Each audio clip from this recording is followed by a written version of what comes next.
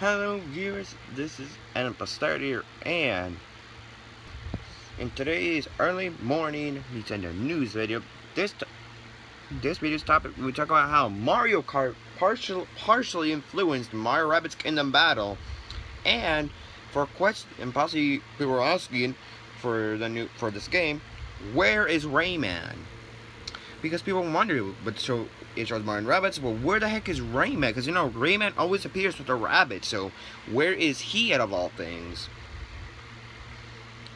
We're gonna get all the information in this article. We're gonna learn how Mario Kart partially influenced this game. Because as you know, if a game has a Mario Kart influence, then I'm this much sold.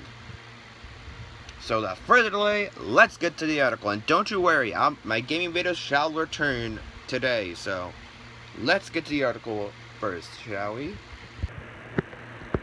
The article on NintendoRated.com starts off with Mario Rabbids Kingdom Battle takes inspiration from all sorts of games and sources. Among these was actually Mario Kart. Although the two are in completely different games, creative director Davide Soliani mentioned to Game Informer that the team wanted to translate that action into the Switch game. Davide said the following when asked how Mario and Rabbids sets itself apart from other strategy titles. Since the very beginning, when we started to transform this game, we wanted to come up with something that was totally new. If we were going to propose to Nintendo, we knew we had to have something that we're not used to, or that they weren't already doing. So we started with the intention of saying that we should renew the genre a little bit. We thought that tactical games are known to be slow-paced and they tend to be a little niche. So why not try to have something very dynamic and colorful and fast-paced? That's why our first reference is Mario Kart. How cool would it be to try to translate that kind of action into the combat of our game? Compared to a lot of other tactical games, you see enemies taking cover, and the heroes are doing the same. And they're both shooting at each other, but they're not moving much. In our game, the AI is coming towards you, so you must react to the situation. And the action is focused on moving around the battlefield. Soliani was also asked by Game Informer if Rayman was ever considered for the game. It was discussed, though ultimately the team believed that the strength of the Rabbids is that they were a white canvas, so you can do pretty much whatever you want.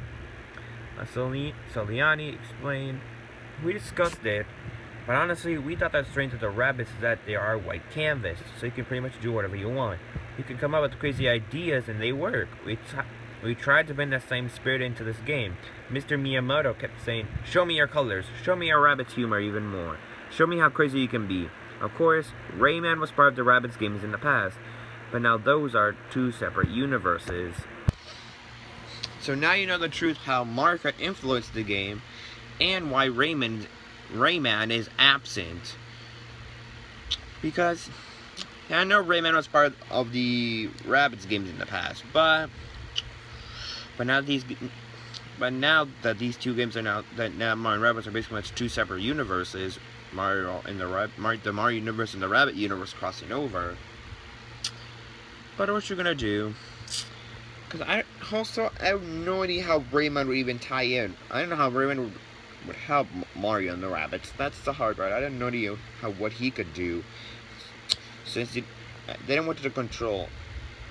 Because you'll be controlling Mario, Luigi, Peach, Yoshi, the four Mario Rabbids, Mario Rabbit, Luigi Rabbit, Peach Rabbit, and Yoshi Rabbit.